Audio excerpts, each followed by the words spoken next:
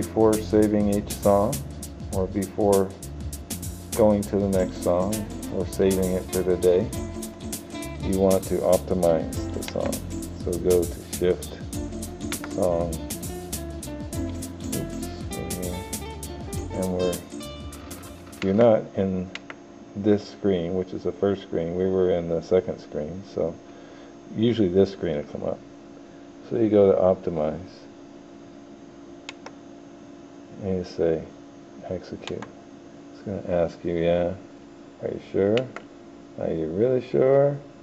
Yes, and then what this does is this takes away your undos and all that, and then it actually collects the song into one place on your disk drive, so it makes it easy to copy over onto disk. It makes the file smaller. How about setting the clock and everything? Here we go. Over the system. Page. Date. Make all your settings here. Exit. Change the page over to the original page. And press play. I'll show you something that got me the other day while bumping tracks one to another. If we press on 13 and 14, you'll see that 13 and 14 record tracks are hooked up to 13 and 14 output tracks. For some reason that happened. Now when that happens, if you press on 13 and 14, it will only have two modes besides off, and that will be playback and record.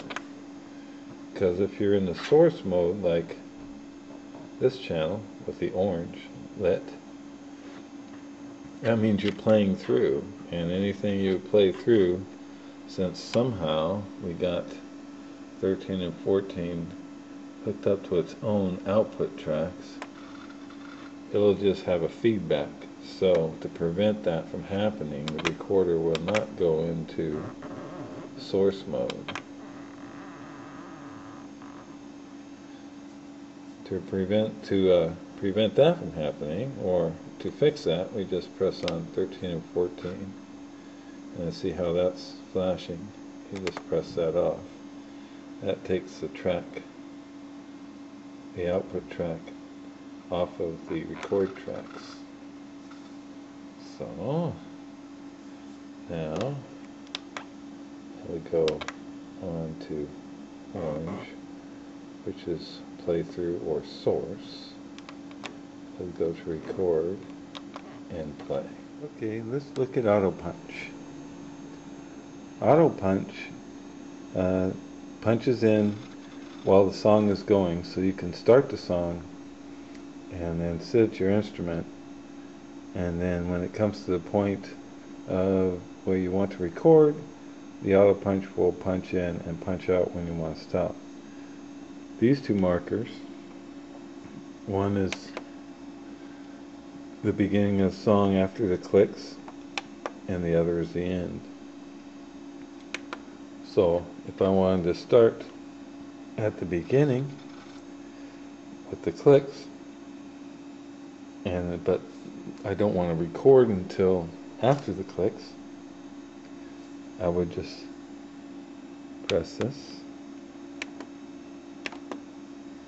and these two at the same time, and then press that on. I think and there's your auto punch. How about loop? Let's listen to the loop. If we want to listen to the whole song, or if we want to listen to just part of the song, just to this end here, where it fades out,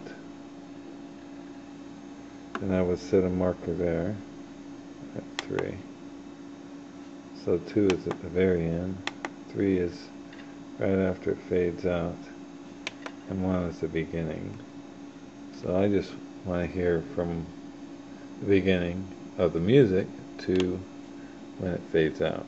So I'll press loop, and I will press 1 and 3. and then press loop again.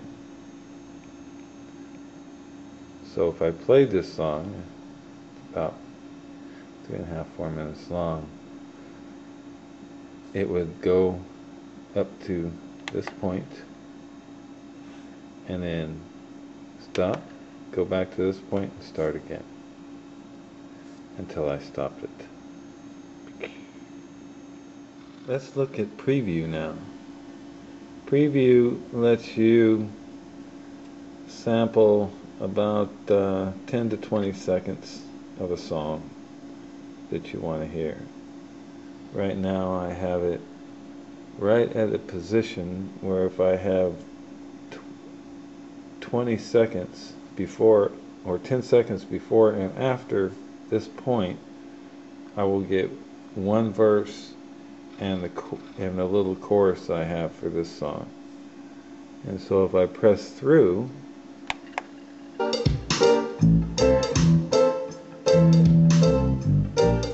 it will go past 12, 10 seconds.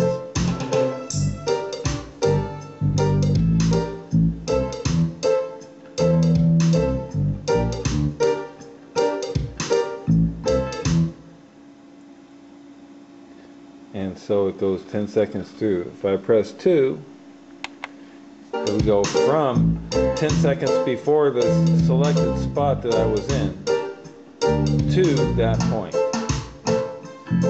12. And if I go from, it will go from the 12 where I'm selected, 10 seconds past 12, the 12 that I selected there. And back to the position I was in. That's preview.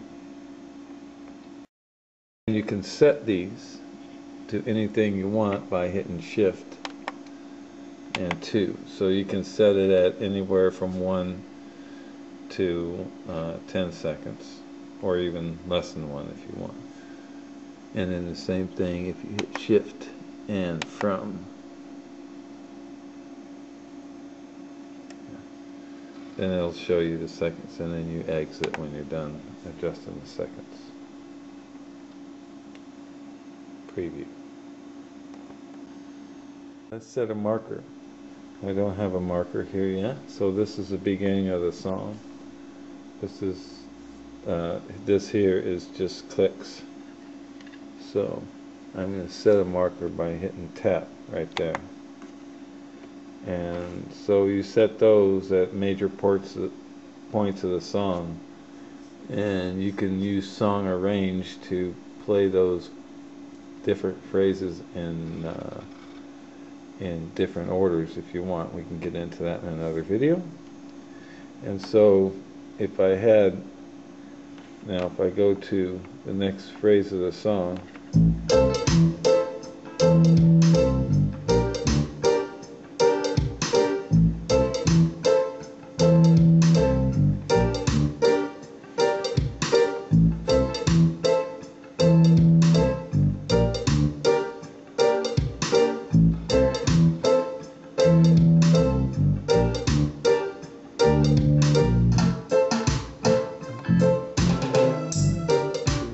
and 13.1. Okay, so I'll set this at 13.1.